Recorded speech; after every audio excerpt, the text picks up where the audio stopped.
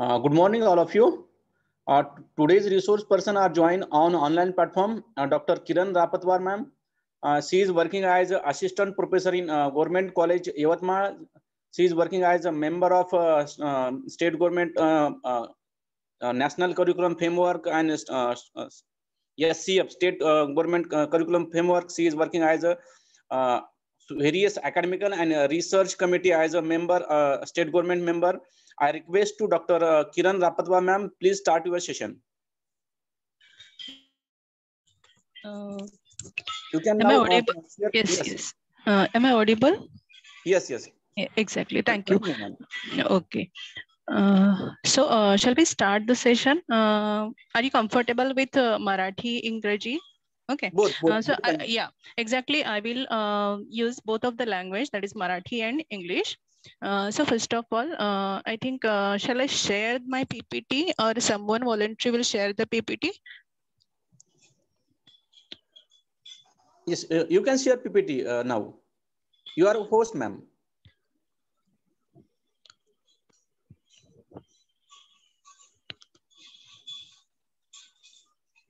Yes, any problem from your side? 1 minute, sir.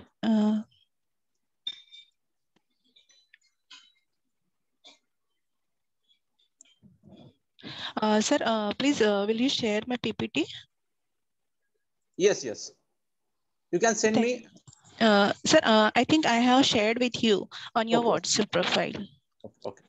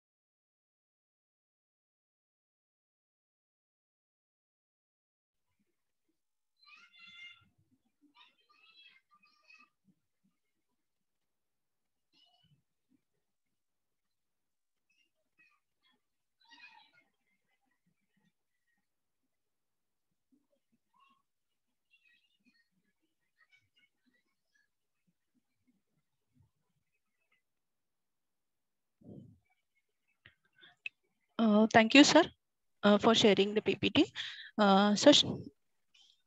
So hello guys, shall we start the session?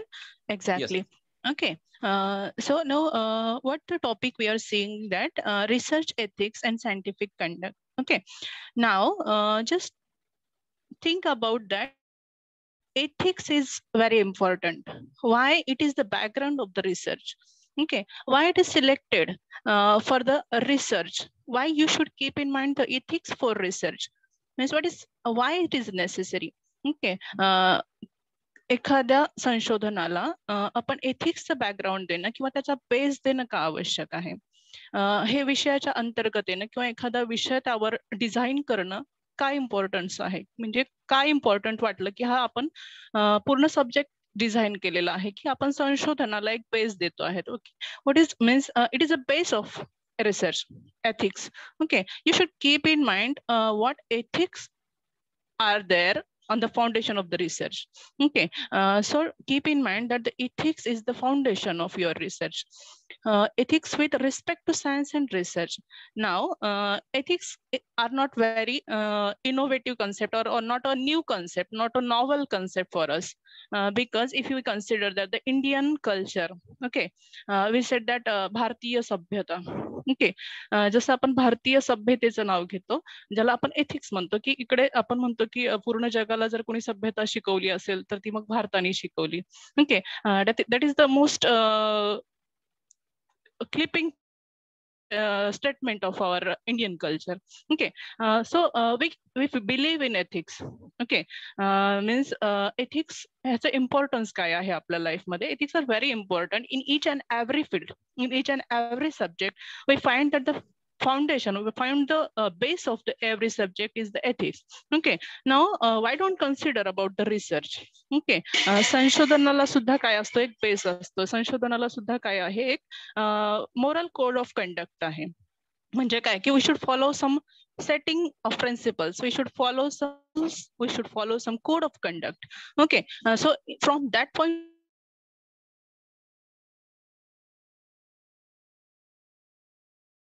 ethics are the foundation of each and every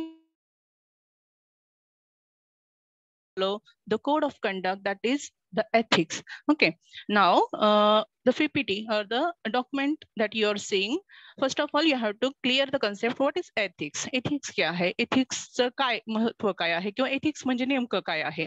Okay, sometimes we find that it is a written document or the unwritten codes of conduct. कधी कधी काय असतं की काही नियम हे काय असतात, लिखित असतात आणि काही नियम काय असतात, अलिखित असतात.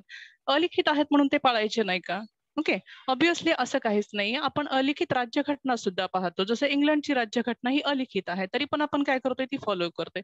भारताची राज्यघटना ही सर्वात मोठी आहे, आपण ती फॉलो करतो. म्हणजे काय असतं की एथिक्सच्या बाबतीतही आपण काय करतो, काही सोसायटी असते. Okay, that society set the rules, society set the principles to follow by every citizen, to follow by every people. For what? For the welfare of the society. त्याचं कारण काय असतं, तर ते एक आहे की लोककल्याण होणं किंवा समाजाचं कल्याण होणं. त्यातनं काही हार्म होणार नाही कोणत्याही क्रिएचरला.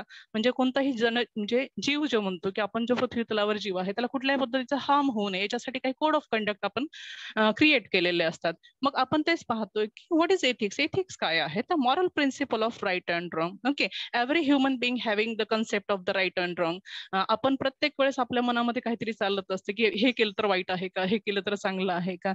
ओके, प्रत्येक वेळेस काय असतं की काही बाबतीत म्हणजे जसं सोसायटी रूल जे सेट करते त्याच्यामध्ये मग आपल्याला काय असतं की that we have to follow that rules, and if you break the rules we find that we R on a wrong track, we R on a wrong path. Okay, मग आपल्याला असं वाटतं की एखादा रूल ब्रेक झाला म्हणजे आपण काय का वेगळ्या चुकीच्या मार्गावर गेलो की काय, असं वाटायला लागतं.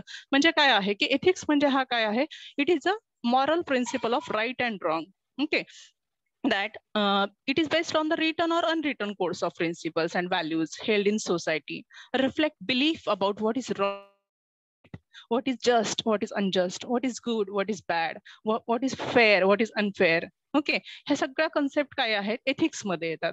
म्हणजे काय की प्रत्येक वेळेस आपल्याला काय वाटतं की that we should concentrate what is wrong and what is right. Okay, like this we have to concentrate on the research. Okay, when we are going to follow that research we have to set the principle of code of conduct. Okay, we have to follow that set, that is what is wrong in research, what is right in research, what is just in research, what is wrong unjust in research, what is fair in research methodology, what is unfair in research methodology. Okay, all that concept, all the set the rules or that principles, all that set rules we have to follow in our research. Okay, now first you concentrate on the ethics.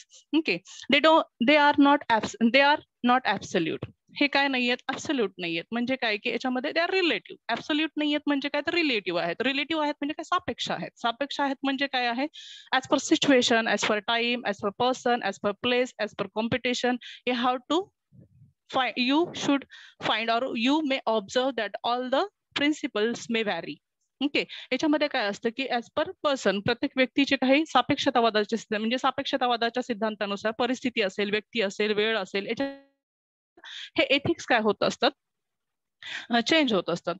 For example आपण असं म्हणतो की that चोरी करणं हा चुकीचा म्हणजे चुकीचं आहे, चोरी करू नये किंवा ही चूक आहे, चोरी करणं हे पाप आहे, ही एक कन्सेप्ट आहे. Okay, we should keep in mind that जर ही गोष्ट आपण किंवा हे एथिक्स जर आपण फॉलो केलं, इन केस अशी एक सिच्युएशन आहे की एक छोटा बालक आहे आणि खूप गरीब आहे, त्याची आई आजारी आहे. ओके, आणि त्याच्याकडे पैसे नाही आहेत औषध घेण्यासाठी. ओके, मग आता आपण एक कन्सेप्ट घेऊया की चोरी करणं पाप आहे, पण त्याच्याकडे ऑप्शन नाहीये औषध घेण्यासाठी.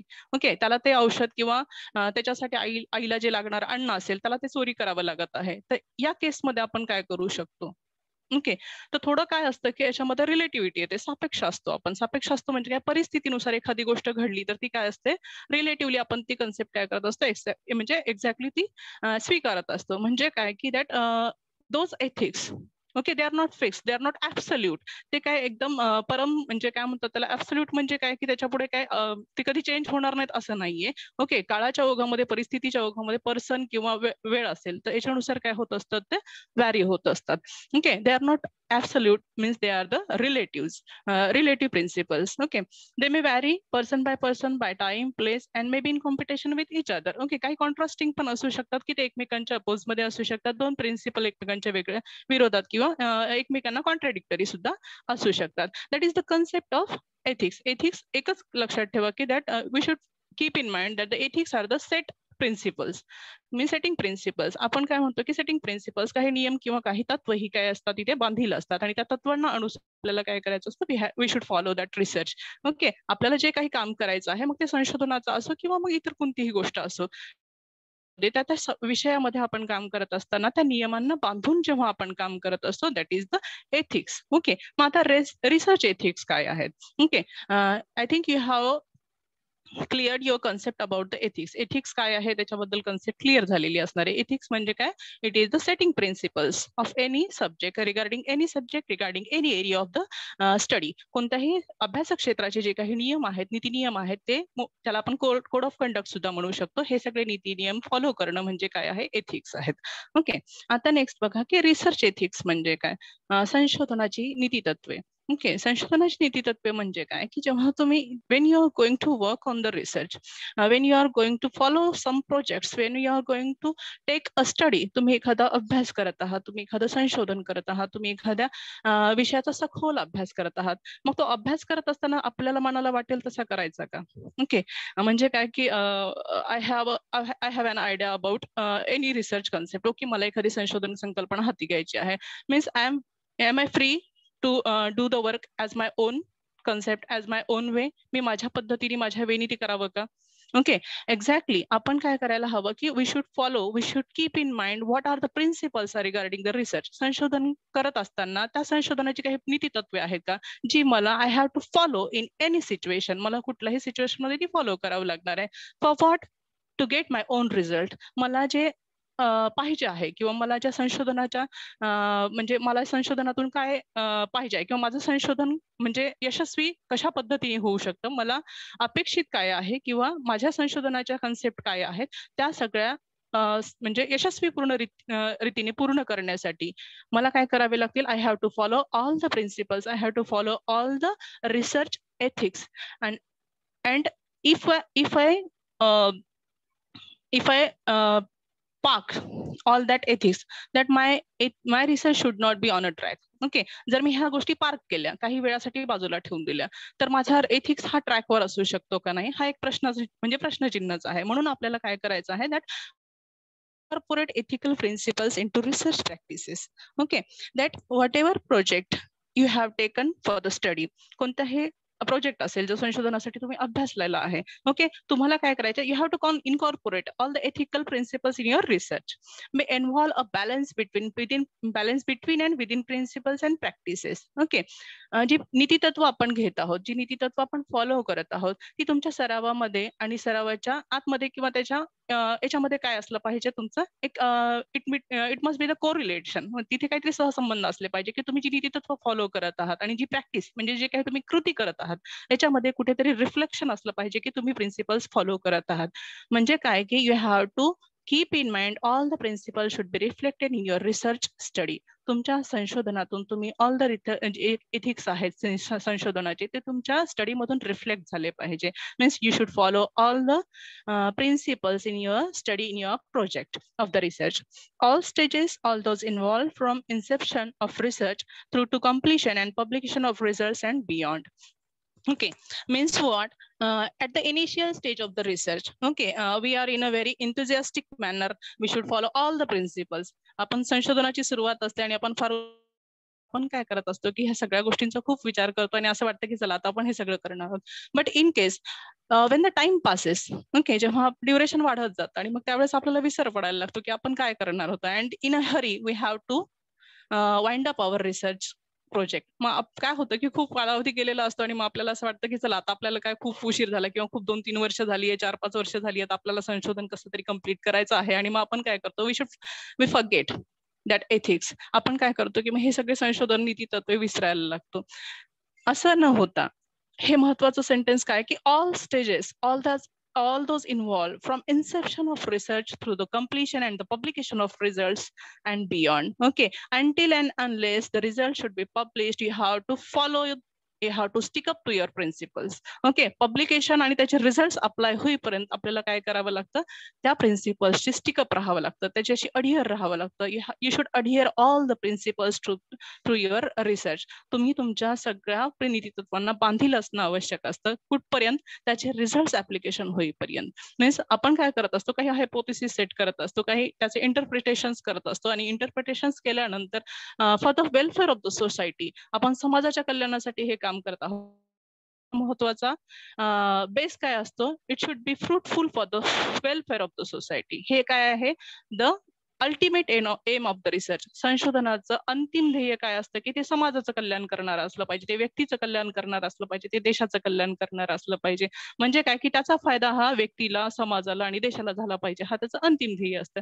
So we should concentrate on all the stages of the research. रिसर्चच्या, संशोधनाच्या सगळ्या स्टेजेसला तुम्हाला काय करायचं आहे, you should stick up to your principles, you should stick up to your ethics, you should stick up to your setting rules, setting principles. Means you have to follow all that research ethics. Okay, is it clear now? Shall we proceed ahead? Okay, next one is why research ethics important. Okay, as I discussed before, why it is important. Okay, it is obvious ना की हे महत्वाचं कशामुळे असणार आहे. First and foremost, the important thing is that the reflection of respect for those who take part in a research. याच्यात कसं होतं की मी एखादं संशोधन हाती घेते आणि मला हवा तसा डेटा मी लोकांकडून कलेक्ट करत आहे. ओके, आणि मी स्वतः काय करत नाहीये, ते प्रिन्सिपल्स फॉलो करत नाहीये, नीती तत्व फॉलो करत नाहीये. am I respecting those participants in the research? If I ask my own self, if I ask my soul, okay, मग मी हे जस्टिस करत आहे का, की मला फक्त मॅनिप्युलेशन करायचं आहे लोकांचं? ओके, आपण लोकांना मॅनिप्युलेट करत आहोत का, त्यांच्याकडून आपल्याला हवा तसा डेटा मागून घेत आहोत आणि मग आपण त्यांना काय करत आहोत की नीती तत्व सोडून आपल्याला हवे तशी रिझल्ट आपण देत असेल तर आपण आपल्या सोलशी, आपण आपल्या नीती तत्वाशी स्टिकअप आहोत का? ओके, म्हणजे काय की I have to respect to all the participants they are taking part in my research project. Okay, ते सगळ्या लोकांना मला काय करायचं आहे, रिस्पेक्ट द्यायची आहे. आणि ही रिस्पेक्ट कधी मिळणार आहे, when I follow all the principles, all the ethics for the research. रिसर्चची जी काही नीती तत्व आहेत त्या सगळ्या नीती तत्वांना जेव्हा मी फॉलो करत आहे, सगळे नीती तत्व ही प्रामाणिकपणे पालन करून माझा डेटा कलेक्ट करत आहे आणि त्याच्यामध्ये कुठेही मॅनिप्युलेशन नाहीये. I am not मॅनिप्युलेटिंग.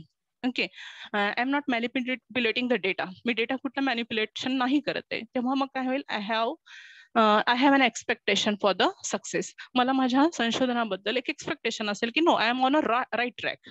I'm not manipulating anyone. I'm not manipulating my data. Okay, it is a respect for the participants, that those to take part in my research. Okay, it is a very simple a thing that you have to understand. Next one, it ensures no unreasonable, unsafe, or thoughtless demands. Okay, means what?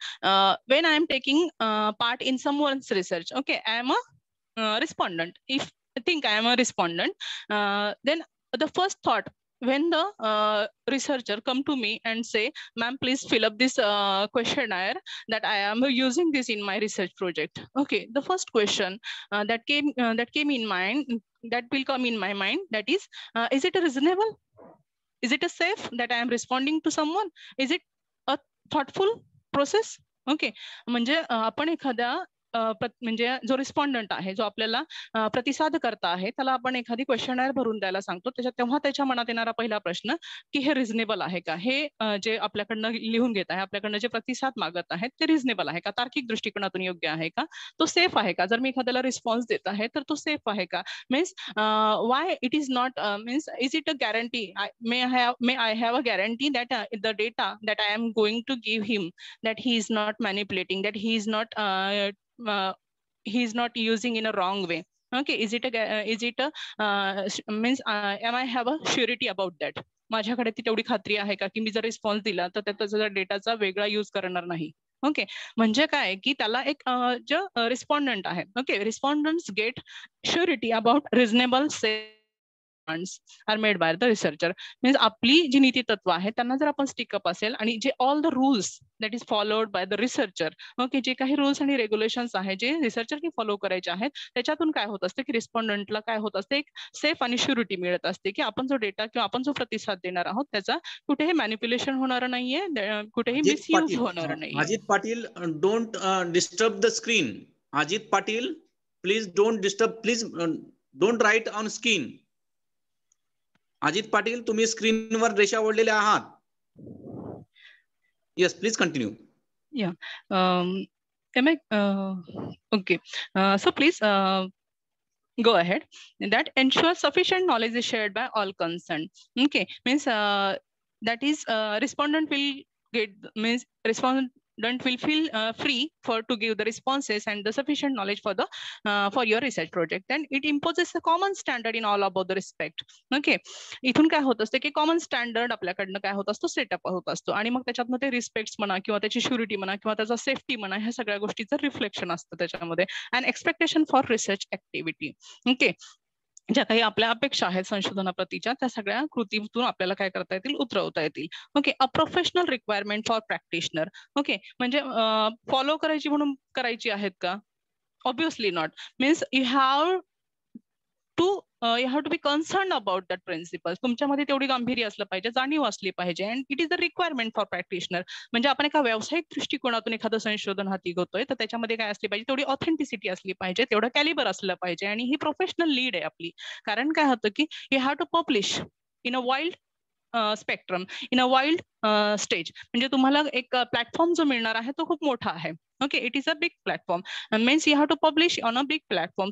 तुम्हाला ते एका प्लॅटफॉर्मवर publish करायचं असतं. म्हणजे काय की it is a professional lead. आपली काय आहे ती व्यावसायिक गरज आहे म्हणून हे सगळं करणं आहे. Okay, next one, requirement to comply with external referees and the obtain findings. Okay, जे काही सेट रूल्स आहेत ह्या सेट रूल्सला आपण काय करत असतो, किंवा एक्सटर्नल रेफरीज आहेत किंवा जिकडे कुठे ते डेटा जाणार आहेत यांना काय होत असते की ऑथेंटिसिटी मिळत असते, एक इन्शुरिटी मिळत असते की that the fellow who have conducted that research having the authenticity, having the श्युरिटी about their data collection, about their data processing and about their all the project research studies. त्या ज्या काही संशोधकांनी हाती घेतलेलं काम आहे त्याच्या बाबतीत तो काय आहे की तो विश्वसनीय आहे. आणि या पद्धतीने काय होत असतं की आपले जे काही रिसर्च संशोधन आहे दॅट विल गिव्ह द श्युरिटी, याच्यातून आपल्याला एक खात्री प्रदान होत असते की आपण एथिक्स फॉलो करत आहोत, हे त्याचा इम्पॉर्टन्स आहे. Okay, next one, that is ethics principles guiding research. Okay, आपण नेक्स्ट बघूयात की एथिक्स प्रिन्सिपल्स आणि गायडिंग रिसर्च काय आहे. म्हणजे एथिक्स प्रिन्सिपल्स हे रिसर्चला कसं गाईड करतात त्या बाबतीत आपण बोलत आहोत. Sir please will you go on or will you move the next one? Okay, now ethics principles guiding research. Okay, first one is respect for human dignity. As I discussed about that point before that point, that it is a human dignity. We are working for the human dignity by following all the principles. And next one is respect for free and informed consent. Okay, now please concentrate on the concept that is informed consent. Informed consent काय असते, सगळ्यात महत्वाची concept आहे ही जेव्हा आपण ethics मध्ये विचार करतो. ओके, एथिक्स मध्ये विचार करत असताना जेव्हा आपण इन्फॉर्म्ड कन्सेप्ट म्हणजे काय, इन्फॉर्म्ड कन्सेंट म्हणजे काय, तर एक की it is a process of telling about the key elements of a research study and what their participation will involve. इथे काय असतं, इन्फॉर्म्ड कन्सेंट म्हणजे काय की तुम्ही काय करत आहात, पूर्वसंमती घेत आहात, माहितीपर संमती घेत आहात. म्हणजे काय की त्यांना जी काही पार्टिसिपेंट्स आहेत that those participant who R taking part in your research, okay, you R giving the informed consent. म्हणजे काय की तुम्ही त्यांची संमती घेऊन हे सगळ्या गोष्टी करत आहात. मग ही काय आहे, it is a process of telling research participants about the key elements of your research study. तुमच्या रिसर्च स्टडी मधले की एलिमेंट्स कुठले आहेत, ओके, त्याच्याबद्दल तुम्हाला काय करायचं आहे, इथे स्पष्टता द्यायची आहे. You should clear all the key elements for your research project. तुम्ही रिसर्च प्रोजेक्ट मध्ये काय काय की एलिमेंट्स देणार देणार आहात किंवा तुमचे की एलिमेंट्स कुठले आहेत त्याच्याबद्दल तुम्हाला स्पष्टता द्यायची आहे. Then providing a return consent document containing the required information.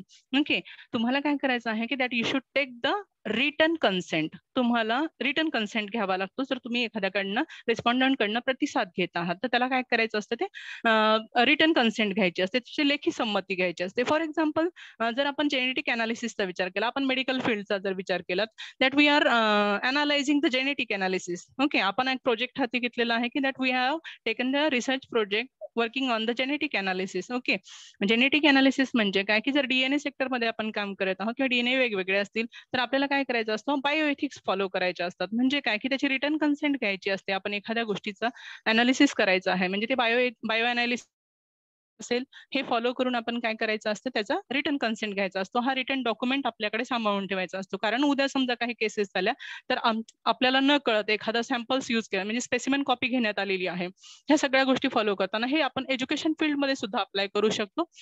Return document, आपल्याला एखाद्याकडनं कुठली माहिती मिळवायची आहे तर ती माहिती मिळवत असताना you have to inform first of all your की एलिमेंट्स ऑफ द रिसर्च. तुम्ही तुमच्या संशोधनाची सगळी स्पष्टता त्यांना दिली पाहिजे आहे की मी हे संशोधन कशासाठी करत आहे, याचे रिझल्ट्स काय असतील आणि तुमचा प्रतिसाद याच्यामध्ये किती महत्वाचा आहे आणि कशा पद्धतीने तुमचा डेटा हाताळण्यात येणार आहे. ओके, हा काय झाला तुमचा रिटर्न कन्सेंट झाला. त्यांच्या साईडने त्यांनी काय करायचं आहे, they should sign all the return documents. त्यांनी ते रिटर्न डॉक्युमेंट साइन द्यायचे आहेत. म्हणजे काय, तुमच्याकडे तो प्रूफ असेल, it is a informed consent that, म्हणजे तुम्ही काय करत आहात की त्याच्याकडनं एक लेखी संमती घेत आहात की तुम्ही जे काम करत आहात ते कुठेही काय आहे बेकायदेशीर नाहीये, means it is a lawful activity. इथे कुठेही मॅनिप्युलेशन नाहीये किंवा काहीही नाही. याच्यासाठी हे खूप महत्वाचं आहे. जसं तुम्ही कधी जर विचार केला असेल की हे एक अरुणा शानबागची केस झाली होती मागे आणि पिंकी विराणी नावाच्या एका पत्रकारांनी मग ती एक हे घेतली होती तिच्यावर पिंकी विराणीने एक याचिका दाखल केली होती की the right to dye with dignity नावाची एक याचिका होती, right to dye with dignity. हा अरुणा शानबागची केस होती आणि याच्यामध्ये असं सांगण्यात आलं होतं आदरपूर्वक मरणाचा अधिकार होता. म्हणजे काय की इन्फॉर्म्ड कन्सेंट म्हणजे काय की ती मग आता अरुणा शानबाग त्या अवस्थेमध्ये होती की तिला म्हणजे ती स्वतः निर्णय घेऊ शकत नव्हती की तिला, म्हणजे कारण ती अवस्थाच तशी होती की ती म्हणजे मृत असणं आणि जिवंत असणं याच्यात कुठलाही फरक नव्हता. मग अशा माणसाला जगवत असताना एक बॉडी असते की ती निर्णय घेत असते आणि मग ती एक याचिका दाखल झाली आणि मग ह्या सगळ्या प्रोसेस. पण त्याच्यामध्ये इन्फॉर्म कन्सेप्ट म्हणजे काय की आपण ज्याच्यावर प्रयोग करत आहोत, ज्या माणसावर आपण प्रयोग करत आहोत त्याची आपल्याला काय असते, संमती घ्यावी लागते. मग अशा काही केसेस असतात की त्या अवस्थेमध्ये तो माणूस नसतो, मग त्याचा जो क्लोज रिलेटिव्ह असतो त्याच्याकडनं ती संमती घ्यावी लागते आपल्याला आणि मग त्याच्यावर ते प्रयोग करावा लागतो.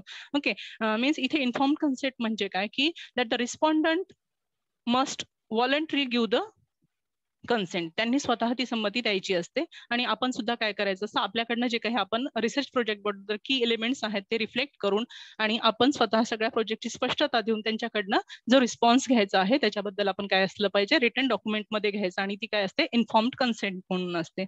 Okay, it is a very most important concept in the your ethics. Okay, ह्या सगळ्या गोष्टीमध्ये हे खूप महत्वाचं आहे. Then respect for free and inform consent, respect for vulnerable persons. Okay, म्हणजे जे काही सेन्सिटिव्ह घटक आपण यूज करत आहोत, means if they are child in your project. Okay, if you R working on a child और फिमेल्स और means जे काही आपल्याला घटक आपले आहेत जे ज्याच्यामध्ये आपण सेन्सिटिव्ह भागामध्ये काम करत आहोत, ह्या सगळ्या गोष्टींसाठी तुम्हाला तिथे सुद्धा काय करावं लागतं, त्यांची रिस्पेक्ट ठेवूनच तुम्हाला काम करावं लागतं. आणि ही रिस्पेक्ट कधी होईल, Wien you R going to follow all that principal. Respect for privacy and कॉन्फिडेन्शियालिटी. Okay, means you R going to give the respect for the privacy and इथे काय तुम्हाला त्यांची वैयक्तिकता आणि खाजगी गोष्टी आणि त्यांचा विश्वसनीयता ह्या सगळ्या गोष्टीवर तुम्हाला काय करावं लागतं, काम करावं लागतं. कारण कुठेही त्यांच्या डेटाचा मिसयूज होणार नाही एवढी श्युरिटी देऊनच हे काम करणं महत्वाचं असतं. Respect for justice and इन्क्लुझिव्हनेस. इथे काय आहे की सर्वसमावेशकता असली पाहिजे आणि न्याय असला पाहिजे. या सगळ्या गोष्टींसाठी हे प्रिन्सिपल्स गाईड करत असतात. Then balancing harms and benefits. Okay, for most important ethic is that you should not going to harm any creature, you should not going to harm any person. Okay, जेव्हा तुम्ही ethics follow करत आहात तर एथिक्सचा सगळ्यात महत्वाचा rule असतो की आपण कुणालाही इजा पोहोचवत नाहीये किंवा कुणाबद्दल अरोगन्सी नाहीये, कुणाबद्दल कॉन्ट्रोवर्सी नाहीये. तिथून आपण काय करत असतो ते संशोधन डेव्हलप करत असतो. म्हणजे इथे काय बॅलन्सिंग हार्म्स अँड बेनिफिट्स म्हणजे काय की मिनिमायझिंग हार्म, कमीत कमी आपल्याला काय करता आलं पाहिजे, आपलं उपद्रव मूल्य कमी करता आलं पाहिजे आणि मॅक्झिमम बेनिफिट्स असले पाहिजे. आपल्या संशोधनातून जास्तीत जास्त लाभ कसा झाला पाहिजे हे महत्वाचं प्रिन्सिपल आहे. Okay, next one is same, that is minimising harm and मॅक्झिमायझिंग benefit. हे सगळे गायडिंग प्रिन्सिपल्स आहेत रिसर्च बद्दलचे. Okay, shall we focus on the history of ethics. Okay, history of ethics वर आपण फोकस करूयात. की आता बघा की जसं काही म्हणजे नीती तत्व आलेली आहेत किंवा मग ही संशोधनामध्ये येण्याच्या अगोदर ती संशोधनातूनच आली होती का, किंवा मग संशोधनाला विचार का करावा लागला हे एथिक्स घेण्याचा. तर सगळ्यात महत्वाचं काय होतं याच्यामध्ये की आपल्याकडे जेव्हा आपण एथिक्सचा विचार करतो, we have not the background of the ethics of for the research. म्हणजे आपल्या एथिक्स म्हणजे रिसर्च मध्येच डिरेक्टली ते आले असं नाहीये. We have the background of the medical field. आपल्याला मेडिकल फील्डचं बॅकग्राऊंड आहे. मेडिकल फील्ड मधून मग ते काय झाले आहे, सगळ्या सब्जेक्ट्सना लागू झालेले आहेत. मग काय गरज होती ह्या सगळ्या गोष्टींची, तर पहिली गरज अशी होती हिस्ट्री ऑफ एथिक्स मध्ये. पहिलं बघा की 1947चा न्यूरेमबर्ग कोड आहे. ओके, न्यूरेमबर्ग कोड म्हणजे काय की लक्षात घ्या, कोड मध्ये काय झालं होतं. सर आपण पीपीटी मूव्ह करूया. Shall we proceed for the next slide. इथे बघा 1947चा जो न्यूरेमबर्ग कोड आहे, हा कोड म्हणजे एक्झॅक्ट काय आहे आणि हा कोड का डेव्हलप करण्यात आला. लक्षात घ्या की 1939 ते 45 हा आपला दुसऱ्या महायुद्धाचा कालावधी होता. आणि मग या महायुद्धाच्या कालावधीमध्ये काय झालं, त्याच्यानंतरचा जो पिरियड आपण पाहतो की जसं आपण नाझीज आणि जर्मनी पाहतो. ओके, नाझीज आणि जर्मनीचा जेव्हा विचार करतो तर जेव्हा आपण हिटलरचा विचार करतो, ओके, पहिल्यांदा हिटलरने काय केलं, 1933ला एक कॉन्सन्ट्रेशन कॅम्प तयार केला होता. हा कॉन्सन्ट्रेशन कॅम्प काय नंतर मग त्या ह्या कॉन्सन्ट्रेशन कॅम्प मधून काय केलं होतं की यांनी सैनिक पुरवले होते. ओके, दुसऱ्या महायुद्धासाठी जे काही झालं किंवा ह्या कॉन्सन्ट्रेशन 1933ची जी कॉन्सन्ट्रेशन कॅम्प होते त्याच्यातनं सैनिक पुरवण्यात गेले होते. आणि मग पुढे काय झालं की हे concentration camp as it is follow करण्यात आले. आणि मग इथे काय केलं की दॅट ऑल द ज्यूज, ओके, त्यांचं कॉन्सन्ट्रेशन ते हॅव फोकस्ड ऑन द ज्यूज एक्सप्लॉयटेशन. ज्यूंचं खूप मोठ्या प्रमाणात एक्सप्लॉयटेशन झालं आणि ह्या कॉन्सन्ट्रेशन कॅम्प मधून खूप सारे ज्यूज जे आहेत ते बळी गेलेले होते. आणि मग काय झालं की latter on that they have concentrated on the medical field. मग यांनी काय केलं की हे जे कॉन्सन्ट्रेशन कॅम्प होते जे मीन्स द फॉरमोस्ट इंटेन्शन काय होतं कॉन्सन्ट्रेशन कॅम्पचं, द पॉलिटिकल अपोजिशन. जे काही पॉलिटिकल अपोजिशन होते नाझीसला ते म्हणजे मोडून काढण्यात, they should avoid, they should break all that unity for the ज्यूज. ओके, म्हणजे हे पॉलिटिकल इश्यूजनी तयार केले. नंतर काय झालं की outbreak of world war second camp used above the supply of the worker. Okay, मग इथे सैनिक पुरवण्याचं काम या कॉन्सन्ट्रेशन कॅम्पनी केलं. आणि नंतर मग ह्या कॉन्सन्ट्रेशनला डेथ कॅम्प म्हणायला लागले. कशामुळे, तर त्याचं main reason that Hitler has selected it as a fine solution for ज्यूज प्रॉब्लेम. आणि मग हिटलरला असं वाटलं की हे ज्यूंच्या प्रॉब्लेमसाठी सगळ्यात महत्वाचं आपल्याला काय कॉन्सन्ट्रेशन कॅम्प आहे. मग त्यांनी काय केलं की ऍट सम कॅम्प्स, काही कॅम्प्स मधून काय कामं केली यांनी, मेडिकल एक्सपेरिमेंटेशन वॉज कंडक्टेड. मग यांनी काय केलंय की मेडिकल एक्सपेरिमेंटेशन करायला सुरुवात केली नाझी गव्हर्नमेंटनी. आणि मग त्यांनी काय केलं, new toxins, अँटीटॉक्सिन्स wear tried. Okay, हे जे लोक होते कॉन्सन्ट्रेशन कॅम्पमध्ये त्याच्यावर वेगवेगळ्या औषधी द्रव्यांचा, प्रतिजैविकांचा त्यांनी एक्सपेरिमेंट केले त्या बॉडीजवर किंवा त्या लोकांवर जे कॉन्सन्ट्रेशन कॅम्पमध्ये लोक होते त्यांच्यावर. आणि मग काय झालं की न्यू सर्जिकल टेक्निक सुद्धा काय केले त्यांनी त्यांच्यावर अप्लाय करून बघितले. मग यातनं काय झालं की सो मेनी जे काही मीन्स सोल्जर्स होते, so many people's they from Jews, okay, they have died because of the medical experimentation. Okay, हे सगळे मेडिकल एक्सपेरिमेंटेशन त्याच्यामुळे त्यांच्यावर केल्यावर यांचे खूप सारे बळी गेले. म्हणजे त्याच्यामुळेच आपण त्यांना काय म्हणतो की डेथ कॅम्प्स होते हे सगळे. मग न्यूरेमबर्ग कोड काय म्हणतं की याच्यानंतर मग ह्याचं अनालिसिस झालं, याच्यानंतर मग हे जजमेंट आलं. याचं काय जजमेंट होतं की अशा पद्धतीने जर कोणी काम करत असेल, म्हणजे याच्यामध्ये काय होतं की पहिलं जजमेंट काय आलं की परमिसिबल इन मेडिकल एक्सपेरिमेंट्स. काही गोष्टी आपल्याला जेव्हा मेडिकलमध्ये असेल किंवा कशाहीमध्ये असेल ह्या सगळ्या गोष्टी करत असताना एक कन्सेंट घ्यावा लागतो, तो कन्सेंट घेण्यात आलेला आहे. The judgement bye war crimes tribunal at Nuremberg late down the 10 standard. मग याच्यातनं तुम्हाला 10 नीती तत्व सांगण्यात आलेली आहेत की जी फॉलो करावी लागलेली असते. To which voluntary inform consent. सगळ्यात महत्वाचं जजमेंट काय आलं, पहिलं की तुम्हाला इन्फॉर्म्ड कन्सेंट घ्यावा लागतो. कुठलंही मेडिकल कुठलंही तुम्हाला औषध अप्लाय करायचं आहे, कुठलंही टॉक्सिन जर नागरिकावर किंवा त्या पेशंटवर अप्लाय करायचं, तर त्याचं इन्फॉर्म कन्सेंट तुमच्याकडे आहे का, त्यांना ती परमिशन तुम्हाला दिलेली आहे का, तरच आपल्याला काय करता येतं, त्याच्यावर ते अप्लाय करता येत असतं. Okay, the voluntary consent is the most major judgement for the Nuremberg code. Nuremberg code मधून मग काय करण्यात आलेलं आहे की या ऐतिहासिक घटनेतून मग हे कोड तयार करण्यात आला, आणि मग कोड तयार केल्यानंतर मग यांनी काय केले की 10 स्टँडर्ड केले. 10 स्टँडर्ड एथिकल स्टँडर्ड, ज्याला आपण बायो एथिक्स म्हणतोय, ह्या बायो एथिक्स म्हणजे काय की जे एथिक्स आहे ते सर्वात प्रथम लागू झाले ते मेडिकल फील्डला. म्हणजे आपल्याकडे जे बॅकग्राऊंड आहे, ओके, जी हिस्ट्री आहे ती आहे basically from the medical field. मग हेल्सिंकी डिक्लेरेशन काय म्हणतं की हेल्सिंकी जे आहे 1968चं डिक्लेरेशन आहे. हे डिक्लेरेशन काय सांगतं की the World Medical Association Declaration of Helsinki was first adopted in 1964, and it is a guiding principle for doctors involved in medical research. The voluntary consent of the human subjects. Okay, इथे सुद्धा काय केलंय, voluntary consent घ्या म्हणून सांगितलेलं आहे की कुठल्याही पद्धतीने आपल्याला काम करत असताना प्रत्येक गोष्टीमध्ये व्हॉलंटरी कन्सेंट असला पाहिजे. म्हणजे काय की we R not free to use that data, we R not free to use the subject as our own way. आपण आपल्या पद्धतीने कुठलाही सब्जेक्टचा म्हणा, म्हणजे जे व्यक्ती किंवा जे पार्टिसिपेंट्स आपल्या रिसर्चमध्ये आहेत त्यांना आपण आपल्या पद्धतीने यूज करू शकत नाही. We have not the right to manipulate the data. आपल्याला डेटा मॅन्युप्युलेशन करण्याचे अधिकार नाही आहेत. म्हणजे इथे काय आहे की जो काही एथिकल डेटा मिळणार आहे तुम्हाला, तो ऍज इट इज असला पाहिजे, तो प्रिकन्सेंट शिवाय घेतला नाही गेला पाहिजे. हे सुद्धा काय आहे या रिपोर्टचे किंवा या हिस्ट्रीचे महत्वपूर्ण घटक आहेत. बेलमॉन्ट रिपोर्ट काय म्हणतं की it is on July 1974 the national research act was signed in to law, there by the commission for the protection of human subjects for biomedical and behavioural research. याच्यामध्ये काय होतं की सगळ्यात महत्वाचं होतं की ह्युमन सब्जेक्ट जे काही आहेत, it is a protection of, काय होतं की संरक्षण झालं पाहिजे कशाचं, तर ह्या सगळ्या गोष्टीचं ह्युमन सब्जेक्टचं जे काय असेल. आणि मग इथे काय झालं की बिहेवियरल सायन्स सुद्धा जे आहेत त्याच्यावर सुद्धा हे ऍप्लिकेशन करण्यात आलेलं होतं किंवा त्यांना सुद्धा ते अप्लाय करण्यात आलेलं आहे. ते सेम आहे 1993चं CIOS, the Council of International Organization of Medical Sciences, work on ethics biometrical research. इथे सुद्धा काय आहे की बायोमेडिकल रिसर्चवर जे काही जजमेंट्स आलेले आहेत ते जजमेंट सुद्धा काय आहेत, या महत्वपूर्ण घटकाशी रिलेटेड आहे की जे म्हणतात की इन्फॉर्म्ड कन्सेंट असणं, व्हॉलंटरी पार्टिसिपेशन असलं, आणि कुठल्याही पद्धतीने प्रोटेक्शन ऑफ ह्युमन राईट्स, कुठेही मानवी घटकांचं उल्लंघन झालं नाही पाहिजे, या जजमेंट्सवर हे काय आहेत सगळे आधारलेले आहेत. आणि the last one is that the UNESCO. Okay, you know the UNESCO. Now the UNESCO universal declaration on bioethics. इथे सगळ्यात महत्वाचं त्यांनी सांगितलं की डिक्लेरेशन आहे बायोएथिक्सवर, आणि त्याच्यावर आहे की सगळ्यात महत्वाचं it work for the human rights. ही मानवी घटकांचे जे काही अधिकार आहेत त्याच्यासाठी काम करणारी संघटना आहे. And they have the main concept on that the standard setting. सगळ्यात महत्वाचा शब्द जो आला युनेस्को कडून तो होता की स्टँडर्ड सेटिंग.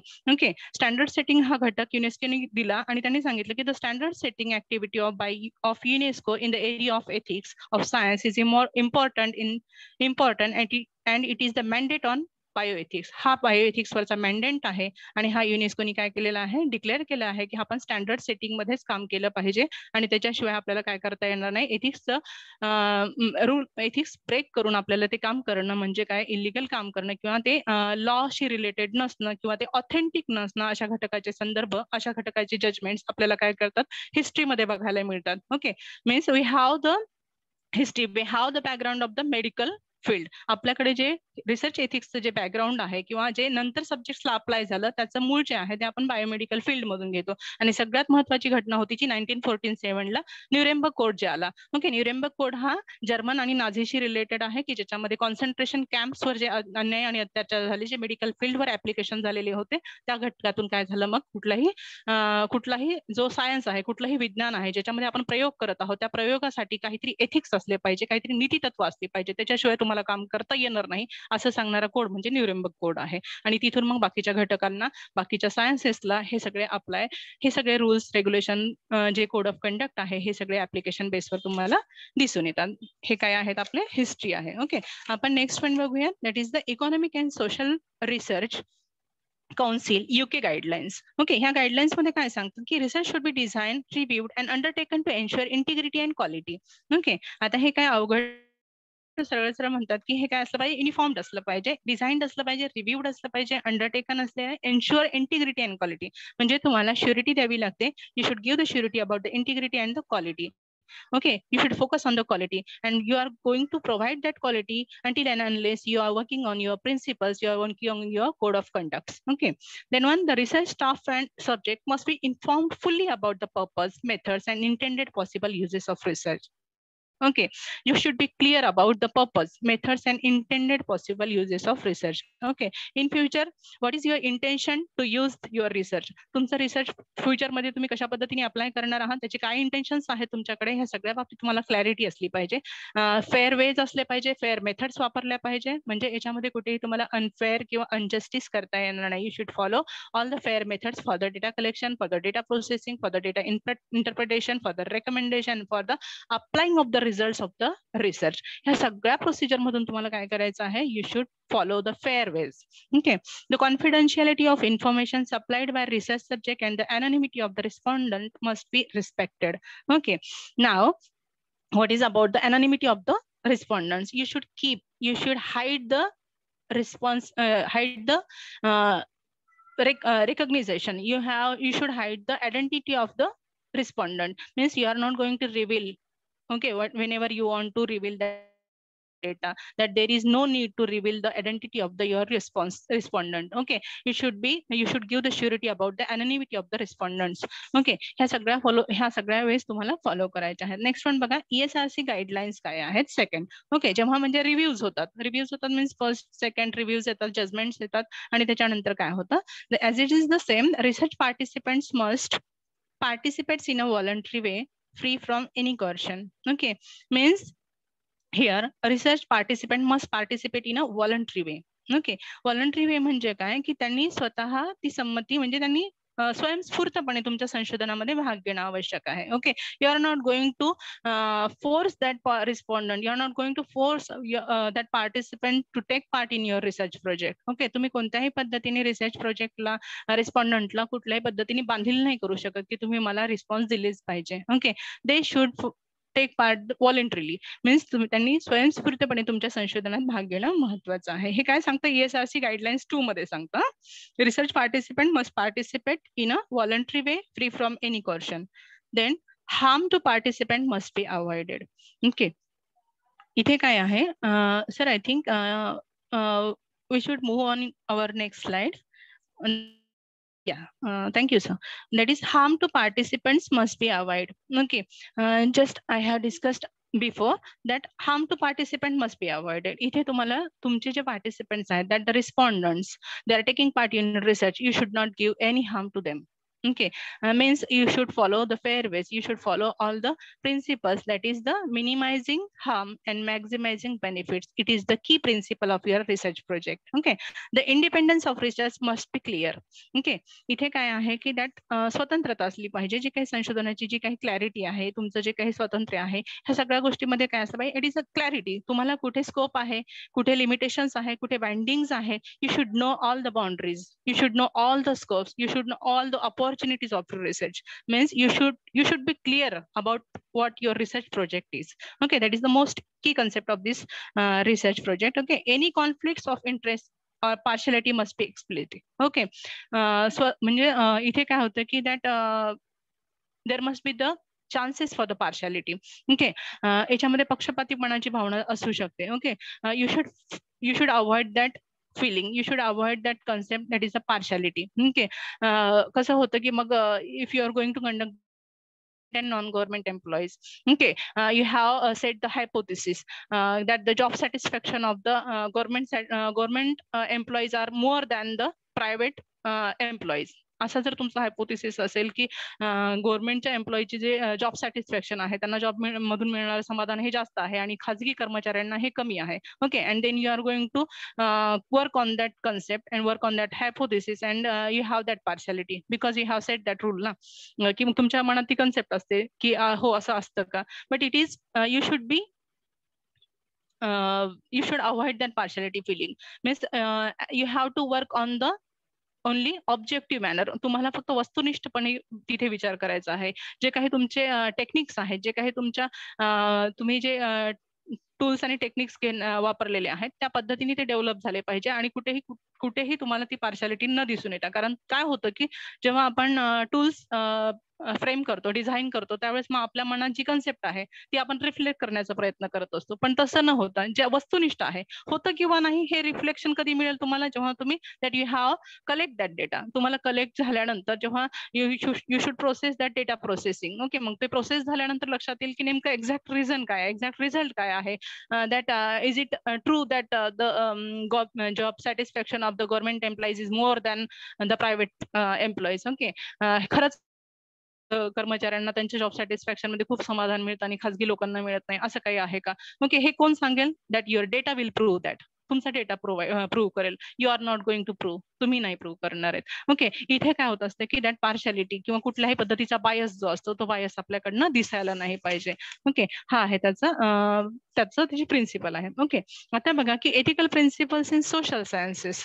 आता सोशल सायन्सेस मध्ये काय आहे दॅट द व्हॉलंटरी पार्टिसिपेशन. आता आपण जी डिस्कस केली आहे कन्सेप्ट ती आहे voluntary participation in informed consent, components and dissipation procedures. Okay, voluntary participation मध्ये काय आहे की ज्यांनी स्वयंस्फूर्तपणे ह्या लोकांनी तुमच्या रिसर्च प्रोजेक्ट मध्ये भाग घेणं आवश्यक आहे. That is no harm to the subject and non मॅलिफिशियस do not harm. Okay, ही एक प्रिन्सिपल आहे. आणि सगळ्यात महत्वाचं that is the pack. Okay, pack काय आहे? Sir, shall we move to? Yes, exactly. Now concentration on the PAC. What is PAC? Privacy, anonymity, and confidentiality. Okay, it is the basic rule for your research project. Privacy, anonymity and कॉन्फिडेन्शियालिटी. तुम्हाला काय करायचंय? खाजगी येतात, जे आपल्याला म्हणतो की आपण खाजगी असणं, त्याच्यामध्ये कोणाही व्यक्तीचं नाव समोर न येणं आणि विश्वसनीयता किंवा गोपनीयता, ह्या सगळ्या गोष्टी महत्वाच्या आहे. It is the key principal. Then बेनिफिशियन्स, promotion of wellbeing. Okay, सगळ्यात महत्वाचं काय की बेनिफिशियन्स, तुमच्या संशोधनाचा फायदा मॅक्झिमम झाला पाहिजे. प्रमोशन ऑफ वेलबिंग, याच्यामधून काय झालं पाहिजे की that all the humans Bing elevated, म्हणजे त्यांचं उदात्तीकरण झालं पाहिजे. ते काय केलं पाहिजे त्यांच्यामध्ये? They should get the richness, they should get enriched. त्यांच्यामध्ये समृद्धीकरण झालं पाहिजे. त्यांचा म्हणजे तुमच्या संशोधनाचा समाजाला फायदा झाला पाहिजे, व्यक्तीला फायदा झाला पाहिजे. Autonomy, make on decisions. Okay, तुमच्याकडे ती पॉवर असते की आपण ऑटोनॉमी म्हणजे you have to take your on decisions. Okay, you have to follow your on principles, but you have to अडिहर to the principles of the ethics.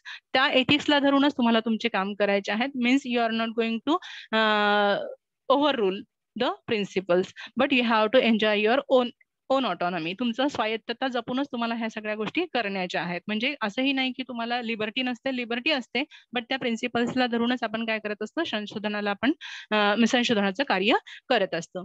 Okay, आता same समोर आपण बघतो की व्हॉलंटरी पार्टिसिपेशन, जसं की इन्फॉर्म्ड कन्सेंट आपण घेतली होती. त्याच्यानंतर व्हॉलंटरी पार्टिसिपेशन मध्ये बघतोय की याच्यामध्ये subjects must agree to reveal the information about themselves. Means your subject should reveal the information about themselves. जे काही आहे, जे काही तुम्ही वर्क करत आहात, that the work should reflect your on hard work. म्हणजे तुम्ही जे काही छान पद्धतीने काम केलेलं आहे ते तुमच्या कामातून दिसलं पाहिजे. ओके, म्हणजे आपली त्याच्यामध्ये काय असली पाहिजे? That you should follow the clarity. Okay, याच्यामध्ये काय असलं पाहिजे की स्पष्टता असली पाहिजे सगळ्या गोष्टींमध्ये. आणि as it is that if you R claiming anything that you should reflect. Okay, और व्हाय it is not going two means information about the thing. म्हणजे काय होतं की कधी कधी काय होतं की आपण सेट रूल्स वेगळे करतो, म्हणजे आपला हायपोथेसिस सेट वेगळं असतं आणि त्याचे रिझल्ट वेगळे असतात. म्हणजे काय असं नाहीये की तुमच्या हायपोथेसिसलाच ते जस्टिफाय करायला हवं, असं नसतं. कारण हायपोथेसिस पेक्षा वेगळे रिझल्ट येण्याची शक्यता असते, तर ते ऍज इट इज असले पाहिजे. They should reveal what as it is. Means you should not manipulate. Okay, मला असं वाटलं की मी ही परिकल्पना सेट केली आणि त्याच्यानुसारच मी ते रिझल्ट आणणार, असं होत नाही. रिझल्ट हे डेटा कलेक्शन, डेटा प्रोसेसिंग नंतरच रिझल्ट डिक्लेअर होतात आणि हे व्हॅरी असू शकतात तुमच्या हायपोथेसिसला. मीन्स कधी कधी you should reject your hypothesis. तुम्हाला त्या हायपोथेसिसला रिजेक्ट सुद्धा करावं लागतं. कशासाठी? बिकॉज डेटा रिफ्लेक्ट ना, ते काही डेटा जो रिफ्लेक्ट होत असतो त्याच्यावरनं ते लक्षात येतं. Okay, subject must be able to provide inform consent. Okay, आपण इन्फॉर्म कन्सेंट बद्दल बोललोय. Behaviour observe in a public setting is assume to imply agreement to Bing observe. Okay, जे काही रिफ्लेक्शन्स आहेत they should be applied on the society, they should be applied on the targeted area. Okay, जो काही targeted area आहे त्याच्यासाठी तो beneficial असला पाहिजे and it should be revealed, it should be observed, ते निरीक्षणात दिसलं पाहिजे. Subjects contracted after being observed in a public setting must be informed they were observed in a public setting. Okay, तुम्ही जे काही public setting मध्ये काम करत आहात ते ऑब्झर्व झाले पाहिजे आणि जर नसेल तर ऍज इट इज जे काही डेटा आहे त्याचं रिफ्लेक्शन तुमच्या कामातून दिसणं महत्वाचं आहे. ओके, आता आपण इन्फॉर्म कन्सेंट बद्दल बोललोय की याच्यामध्ये इन्फॉर्म कन्सेंट मध्ये जसं मी सांगितलं की पर्पज ऑफ द स्टडी तुम्हाला काय करायचं आहे की तुमचं जे काही काम तुम्ही घेतलेलं आहे तुम्हाला इन्फॉर्म कन्सेंट मध्ये काय काय रिव्हील करायचं आहे. ओके, पहिलं रिफ्लेक्शन आहे पर्पज ऑफ द स्टडी, तुमच्या संशोधनाच्या हेतूमधला तुमचा हेतू काय आहे. ओके, तुम्ही कशासाठी हा स्टडी करत आहात, रिसर्च प्रोजेक्ट कशासाठी हाती घेतलेला आहात. How respondent was selected. Okay, you should reveal how the respondent was selected, all the methods that followed for the selection. Result should be used for research. Okay, what result should be used. Okay, जे काही results आहेत ते voluntary participation in the study or any part of it. Okay, तुमचं सगळ्यात महत्वाचं काम आहे की व्हॉलंटरी पार्टिसिपेशन काय आहे आणि कशा पद्धतीने ते घेण्यात आलेलं आहे. म्हणजे कुठेही तुम्हाला you should not force to the participant to take part in your research project. तुम्ही कुठल्याही पद्धतीने ते बंधन घालू शकणार नाही आहात. कॉन्फिडेन्शियलिटी ऑफ रिस्पॉन्सेस, इथे काय आहे की that all the responses that you have collected from the respondents, they should be confidential. कुठेही तुम्हाला काय करायची नाही, त्याची वाच्यता करायची नाही. They should not be exposed. Okay, contact information of the researcher you should also hide. You should also keep secretly that the contacts of the respondents. म्हणजे तुम्हाला कुठेही काय करायचं नाहीये त्यांचं रिस्पॉन्डंटला, म्हणजे जिथे नेसेसरी नाहीये you should not reveal that identity of the respondents. Okay, now next one, areas of academic misconduct. Okay, sir, please shall we move on the next slide? Next one. Next one. Next one. Okay, now areas of academic misconduct. Okay, what is first of all, that is very important thing is that plagiarism. Okay, each every research student, research people, that you should keep in mind the most important thing is that the plagiarism. Okay, what is plagiarism? Using other work as your own means दुसऱ्यांचं जे काही संशोधनाचं काम आहे ते आपण आपलं काम आहे असं यूज करणं, किंवा you are going to take cutting and pasting from others research work. दुसऱ्याच्या संशोधनाचं कट पेस्ट करणं म्हणजे तिथून काढायचं आणि आपल्या संशोधनामध्ये तो भाग टाकणे, that is the प्लॅगरिझम. Not referencing. Okay, कुठेही तुम्ही काय करत नाहीये, जर एखादा पार्ट घेतला तर त्याचा कुठलाही रेफरन्स तुम्ही देत नाहीये. Means you R hiding the on original identity of that person. एखाद्या एक्स व्यक्तीने त्याच्यावर काम केलेलं आहे आणि तुम्ही त्याचा ऍज इट इज पार्ट उचलत आहात, तर तुम्हाला रेफरन्स देणं गरजेचं आहे. Means Wien you R hiding that references, Wien you R not going to reveal that identity from the person, that you R going to take the way of the प्लॅगरिझम. तुम्ही प्लॅगरिझम करत आहात असा त्याचा अर्थ होतो. पॅराफ्रेझिंग अँड ओके, आपण पॅराफ्रेझिंग करतोय म्हणजे काही जो भाग घेतलेला आहे त्याचा आपण काय करत आहोत, सायटेशन करत आहोत की ऍज इट इज तो भाग घेतलेला आहे तर तो प्लॅगरिझमचा भाग होत नाही.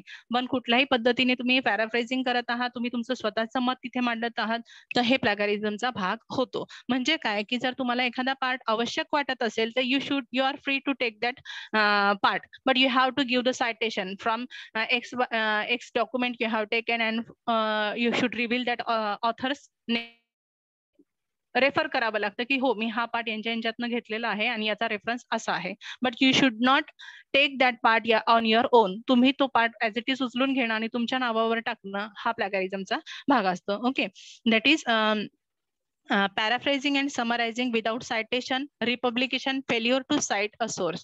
म्हणजे आपण काय केलं पाहिजे की सायटेशन दिले पाहिजे जिथे नेसेसरी आहेत, but you should not cutting and pasting for your research work. तुम्ही कुठल्याही पद्धतीने कटिंग पेस्टिंग करून आपल्या संशोधनामध्ये तो भाग इन्क्लूड नाही करत आहात याचा विचार करणं गरजेचं आहे. बिकॉज आता जो प्लॅगरिझमचा भाग आहे, so many softwares R there that they are going to find out what the sources that originally from you have taken from. Okay, तुम्ही कोणत्या सोर्सेस मधून ते घेतलेलं आहे हे रिव्हील करणारे सगळे सॉफ्टवेअर आता आपल्याकडे अवेलेबल आहेत. So you should not steel that data, you should not take the deceitful data from the other works. दुसऱ्यांच्या संशोधनातून आपण जशाला तसा ते पार्ट उचलून घेणं हा प्लॅगॅरिझमचा भाग आहे. And that your research work should be denied. मग हे कशामुळे जर असं झालं तर काय होत असतं की आपला रिसर्च जो प्रोजेक्ट आहे तो डिनाय होण्याची शक्यता खूप जास्त असते. Okay.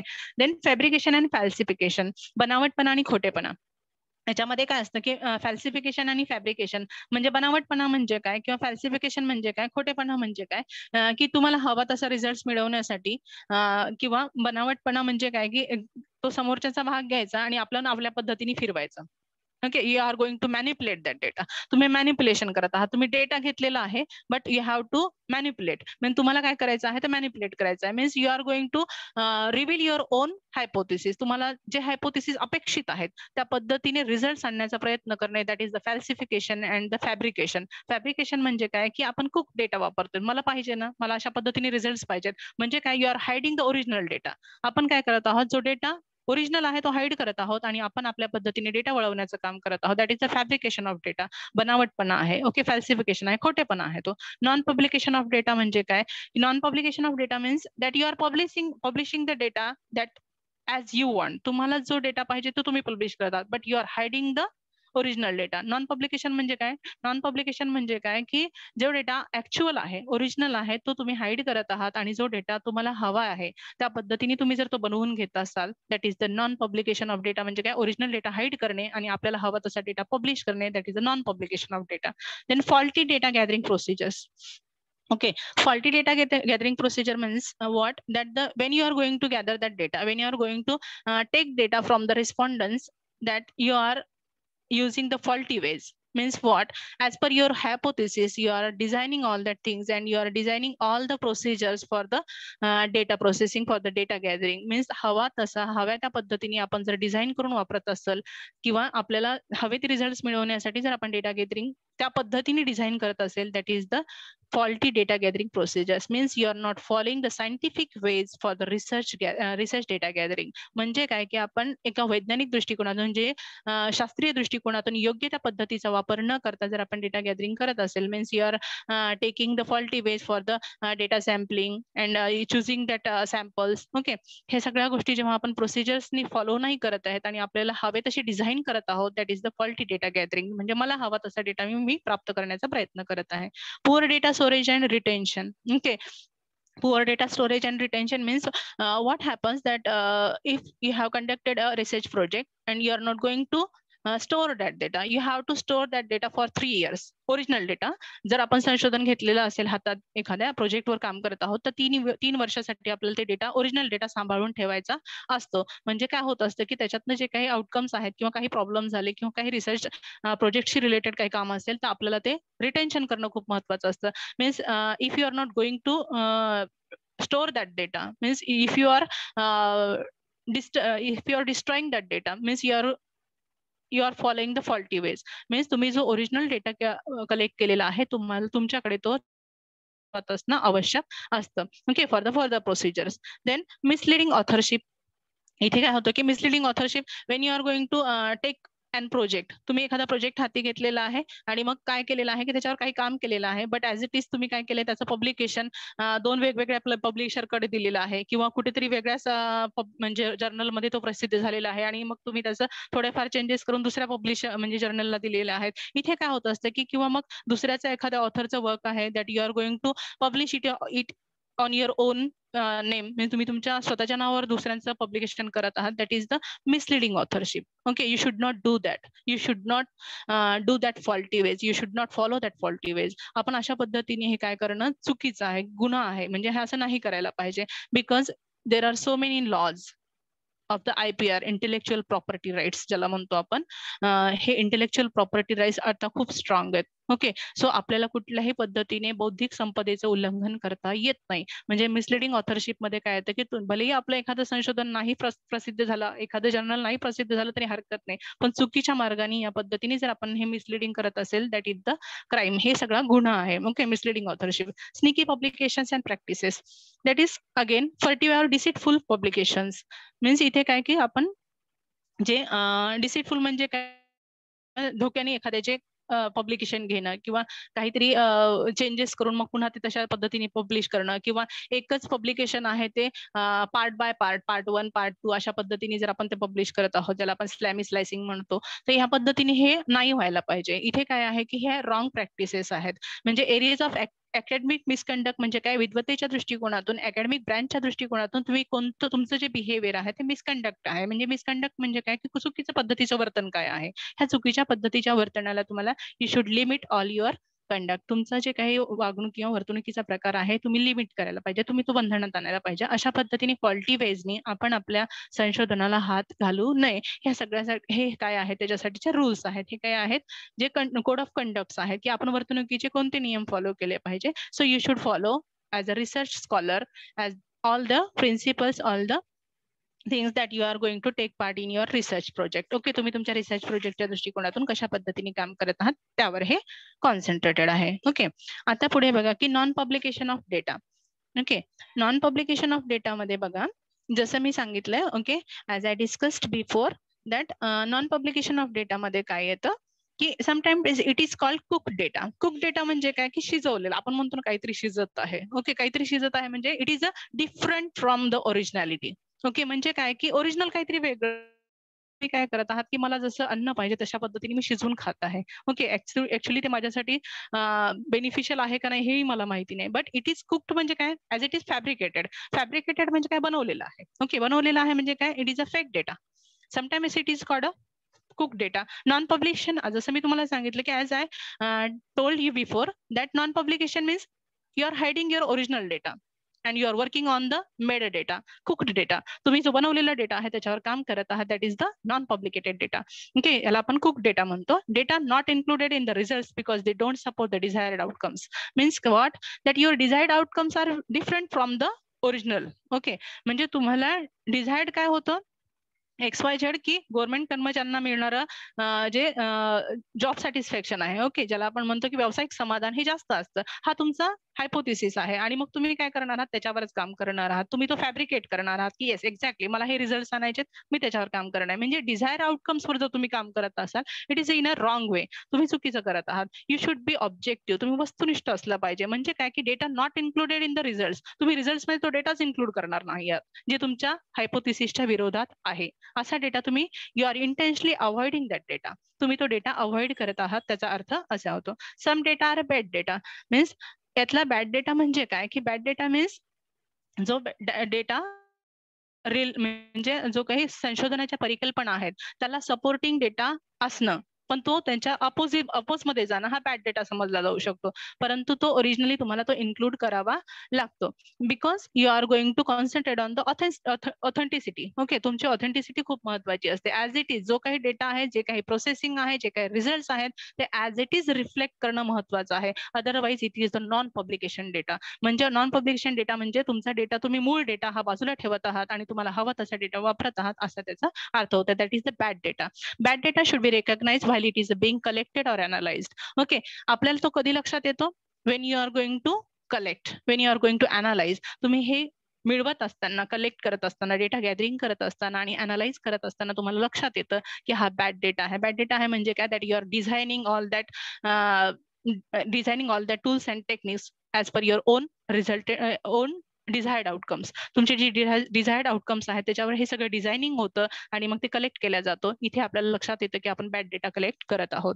Okay, अनरिप्रेझेंटेटिव्ह score, a score that lies outside the normal scores. Okay, अनरिप्रेझेंटेटिव्ह scores म्हणजे काय की जो स्कोर रिप्रेझेंटेटिव्ह नाहीच आहे कशाचा, जो ओरिजिनल डेटा आहे, ओरिजिनल डेटाचा स्कोर नाही येतो, तो स्कोर कुणाचा आहे, that the data, that is the bad data that you R collected, that you have collected, score तुम्ही तिथे रिफ्लेक्ट करत आहात. म्हणजे इथे काय होतं की हा रिफ्लेक्शन स्कोर किंवा हा डिफरन्स कशात असतो की अनरिप्रेझेंटेटिव्ह डेटा म्हणजे काय की जो प्रतिनिधित्वच करत नाहीये, तुम्ही जो ओरिजिनल डेटा कलेक्ट केलेला आहे त्याचं तो रिप्रेझेंटेटिव्ह नाही आहे, तो काय करत आहे, बनावट डेटाचा रिप्रेझेंटेटिव्ह करत आहे. सो हे काय असतं, आपल्याला अवॉइड करायचं असतं, ज्याला आपण आउटलायर्स म्हणतो. हे आउटलायर्स आपल्याला काय करायचे असतात, आपल्याला डिमिनिश करायचे असतात. We have to avoid all that outliers. Okay, next one that is data gathering. आता डेटा गॅदरिंग मध्ये बघा काय आहे, collecting data from participants who are not complying with the requirements of the study. आता data gathering करत असताना you should be very clear. You should be very sure about the participant that they are related with your requirement of the data. तुमच्या डेटाला ते काय करत आहे, रिक्वायरमेंटची related आहेत. Okay, that the ideal sample ज्याला म्हणतो, की मला एक आदर्श पाहिजे जो माझ्या संशोधनाच्या प्रोजेक्टशी, संशोधनाच्या प्रकल्पाशी रिलेटेड आहे. Okay, that is the ideal data. म्हणजे collecting data from participants who R not complying with the requirement of the study. मग मल प्रॅक्टिसेस कुठे होते, की असे काही म्हणजे रिस्पॉन्डंट निवडणं की ज्यांचा संशोधनाच्या विषयाशी काहीही संबंध नाहीये, अशा लोकांना जर आपण रिस्पॉन्डंट म्हणून निवडत असाल तर हे काय होतं की मल practice. Okay sir, shall we move toward the next slide.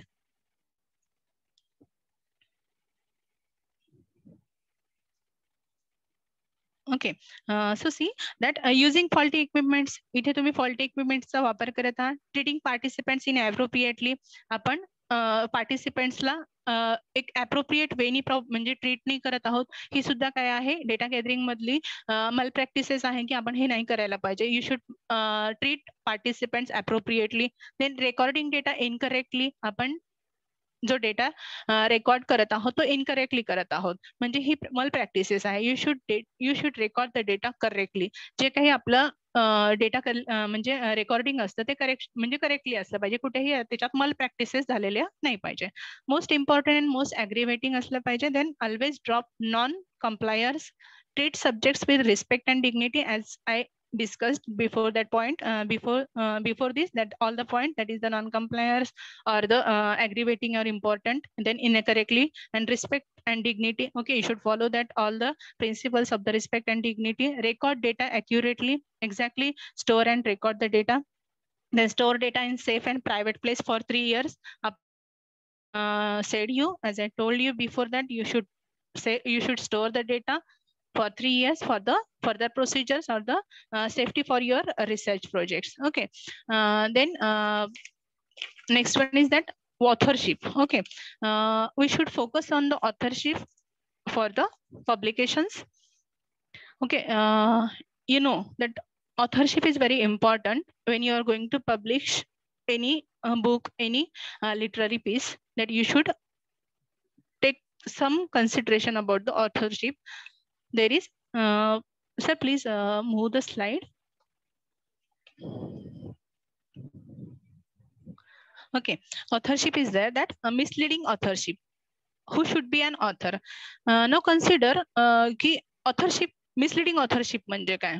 Okay, जर लेखक म्हणून आपण आपलं नाव देत असेल किंवा आपल्या लेखक म्हणून आपल्याला आपला यूज करायचा आहे आपल्या नावाचा, तर मिसलिडिंग ऑथरशिप काय असते किंवा कोण ऑथर असलं पाहिजे. ओके, आता जसं बघा की technician do not become a joint authors. कधी कधी काय होतं की that Wien you R working on the research project and that you took the help of the technician. Okay, you take the help of the technicians. All the technician help in your research project. सगळे काही जे काही analysis करून देत असतात किंवा जे काही टायपिंग करत असतात, एडिटिंग करत असतात, किंवा मग ज्या काही technical procedures you should follow in your research project, that they can claim the technical authorship. Okay, but they should not be an author. ते काय ऑथर असू शकणार नाही. Authorship should involve only those who contribute directly. Okay, मग authorship कुणाला असली पाहिजे किंवा ऑथर्स कोण असू शकलं पाहिजे.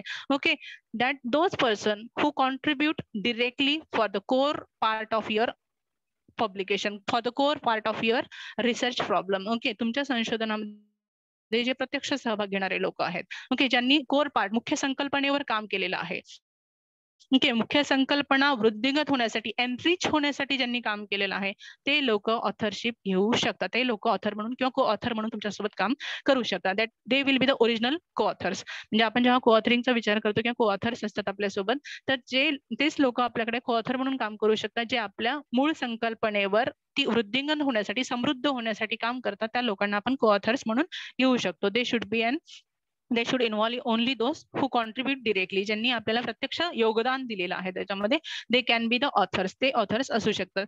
Discuss authorship before the project. आणि मग काय होतं की ह्या सगळ्या गोष्टी होण्याच्या अगोदर ऑथरशिप करतो किंवा एखादा 2-3 लोक एकत्र येऊन पुस्तक तयार करतात किंवा एखादी लिटररी पीस पब्लिश करत असतात, त्याच्यापूर्वी आपल्याला लक्षात घेतलं पाहिजे की आपण ह्या सगळ्या कन्सेप्ट अगोदरच क्लिअर करणं आवश्यक आहे. ओके, देन म्हणजे पुढे काय होतं की मग काही लिगल क्लेम्स येतात की नाही आम्ही हे खूप काम केलं होतं आणि आमचं नाव नाहीये किंवा असं काही झालेलं, असं काही नसतं. तर ह्या सगळ्या गोष्टी आता आपल्याकडे क्लॅरिटी असलं पाहिजे किंवा स्पष्टता असली पाहिजे की अशा पद्धतीने आपण ते काम केलं पाहिजे. मग याच्यामध्ये काही टाइप्स ऑफ ऑथरशिप आहेत. याच्यामध्ये टाइप्स ऑफ ऑथरशिप मध्ये काय आहे की जसं खूप काही इम्पॉर्टंट नाही आहेत ह्या की ऑथरशिपचे प्रकार आपण खूप काही म्हणजे महत्वपूर्ण नाहीत, but you should focus on that. First is guest authorship. Okay, guest authorship मध्ये काय असते की not participated just for the sake of the recognition, fame or the publicity. इथे काय असतं गेस्ट ऑथरशिप मध्ये काय की आपण कुणीतरी व्यक्तीचा काय करत असतो इथे एखादा पार्ट आपल्या पुस्तकामध्ये टाकून देत असतो. कशासाठी? कारण तो व्यक्ती हा खूप नावाजलेला असतो. Means for the sake of fame and publicity, आपल्या पुस्तकाला प्रसिद्धी मिळाली पाहिजे, आपलं पुस्तक लोकांनी वाचलं पाहिजे म्हणून एखाद्या नामांकित व्यक्तीकडून एखादा चॅप्टर लिहून आपण ते काय करत असतो, ते पब्लिश करत असतो. देन गोस्ट ऑथरशिप. गोस्ट ऑथरशिप म्हणजे काय की हा माणूस काहीच करत नाही, सगळ्या पद्धतीने काम करतो पण याचं नाव कुठेही येत नाही. हा आहे गोस्ट ऑथरशिप. म्हणजे काही काही वेळेस असं होतं की खूप काम करूनही एखाद्याचं नाव येत नाही किंवा त्या बेसिसवर ते तयार झालेलं असतं. ओके, गिफ्ट ऑथरशिप म्हणजे काय, ऑथर काय करतो तो पुस्तक लिहित असतो पण तो डेडिकेट करत असतो त्याच्या मुलाला किंवा मग त्याच्या वाईफला आणि मग त्याच्या वाईफचं नाव, वाईफच्या नावाने, मुलाच्या नावाने तो पब्लिश करत असतो. That is the gift authorship. Then surrogate authorship म्हणजे काय की others work publishing on your on name. दुसऱ्यांनी तयार केलेलं ऍज इट इज पुस्तक आपण आपल्या नावावर छापणे हा सरोगेट ऑथरशिपचा प्रकार आहे. कधी कधी बघा लक्षात घ्या की आपण काय करत असतो की एखाद्याचं आत्मवृत्त वाचतो किंवा काही गोष्टी असतात की खूप मोठा व्यक्ती असतो आणि मग त्याचं ते आत्मवृत्त प्रसिद्ध होतं, पण ऍक्च्युअली ते कधी कधी दुसऱ्या कोणीतरी लिहून दिलेलं असतं आणि त्याचं म्हणजे कारण ते रायटिंग स्किल त्याच्याकडे नसतं, त्यांनी त्याचे जीवन वृत्तांत त्याला सांगितलेले असतात आणि मग ते पब्लिश झालेले असतं. ओके, हे सगळ्या गोष्टी ज्या आहेत, काही गोष्टी आपल्या निदर्शनास येतात, काही येत नसतात. That is the surrogate authorship. Then anonymous authorship. काही लोक असे असतात की त्यांना स्वतःची आयडेंटिटी लपवायची असते, खूप छान लिहितात पण स्वतःची आयडेंटिटी रिव्हील करत नाहीत, ती असते अनॉनिमस ऑथरशिप. ओके, म्हणजे इथे काय निनावी लिखाण करणारे लेखक असतात. ओके, ह्या सगळ्या काय आहेत ऑथरशिपचे प्रकार आहेत. But authorship is the most critical point that you should keep in your mind before taking the authorship. Okay, आपण जेव्हा लेखक म्हणून काम करत असतो ते ह्या सगळ्या जे काही टेक्निकल गोष्टी असतात त्या आपल्या माइंडमध्ये असणं गरजेचं आहे, कारण मग पब्लिशिंगच्या नंतर किंवा पब्लिश झाल्यानंतर सगळे काही क्रिटिकल इश्यूज क्रिएट होतात, त्याला फेस करणं. ह्या सगळ्या ज्या टेक्निकल गोष्टी आहेत you should keep in your mind that the authorship is the most important. आपण हे रिसर्चच्या प्रोजेक्टच्या बाबतीत येत नाही, कारण रिसर्च प्रोजेक्टच्या बाबतीत जेव्हा आपण विचार करतो that the research student, research scholar is the means you R working for your on purpose ना, एज्युकेशनल पर्पजसाठी तुम्ही ते काम करत आहात, you R working on that research project. इथे तसा प्रकार होत नाही. But Wien you R going to consider about the books ना, जेव्हा तुम्हाला काही पब्लिश करायचं आहे त्यावेळेस ह्या सगळ्या गोष्टी आपल्या माइंडमध्ये असणं, आपल्या डोक्यामध्ये असणं खूप गरजेचं असतं, because it is the critical issue. ह्या मग नंतर काही क्रिटिकल इश्यूज होऊ शकतात, कारण मग आपण क्लेम करतो की माझ्या नावावर एवढी पुस्तकं आहेत किंवा मग त्याचे पॉईंट्स किंवा ज्या काही गोष्टी असतात त्याशी रिलेटेड, ओके, जे गेन करतात म्हणजे ज्याच्यातनं आपल्याला फायदा मिळू शकतो, ह्या सगळ्या गोष्टी थोड्याशा क्लिअर असणं किंवा त्याच्यामध्ये क्लॅरिटी असणं खूप महत्वाचं असतं. Okay, that is the authorship. Next one is research implications. Okay, आता रिसर्च इम्प्लिकेशन्स मध्ये as it is the design. Okay, हे डिझाईन असतं रिसर्च इम्प्लिकेशन करत असताना. You should follow the protocol undertaking study. आपण प्रोटोकॉल्स फॉलो करून then means protocols means that all the code of conduct, all the principles, and then one the undertaking study. Okay, तुम्ही ते मग research project वर काम करत असता. Next one that is the interpretation of data. You should follow the fair weights, you should follow the justing, you should follow the just, and you should follow all the right ways for the interpretation of the data. Then making recommendations. Okay, all the fair recommendations for the research project that you are going to take in your that you are going to take for the study. It should be clear that making recommendation is very important part. Then the presenting your findings. Okay, what you have found, what the results you have got from your research project, it should be very clear, it should be very fair. Okay, because transparency and clarity, it is the soul of the research. Okay, स्पष्टता आणि ज्याला आपण म्हणतो transparency, ज्याला आपण काय म्हणू शकतो ट्रान्सपरन्सीला की ऍज इट इज म्हणजे क्रिस्टल क्लिअर असणं. ओके, जे घडलं as it is a picture of your transparency. It is the picture of your hard work. तुम्ही जे हार्ड वर्क करत आहात रिसर्च प्रोजेक्ट साठी, it reveal your own hard work, it reveal your own transparency, it reveal your clarity, it reveal your own image of that your research project. Means you are going to give the quality for your research work. Okay, that all principles, that all code of conduct is very important for the research project, and it is the soul of your research. So all that things, okay, that we have discussed today, mind for the ethics of the research. And what the remaining part, okay, maybe it is about the publication, maybe it is about the technical things, maybe it about the authorship or related tech points with this session. Okay, we will discuss if we get the chance. Then I am taking my pause here. I think if you have some problems, please discuss with me, and then we will go ahead. Okay. So shall I stop here? Yes, yes. Okay, thank you. Shailesh ji Khandare, ask your question. Hello, ma'am. आवाज येते का? Yes, yes, येतोय. Yes, sir. Hello, ma'am. Ma'am खूप छान प्रकारे तुम्ही इथिक्सचा समजून सांगितलं मॅम. आजचा टॉपिक खूपच आतापर्यंत मला जो इथिक्सचा बघितला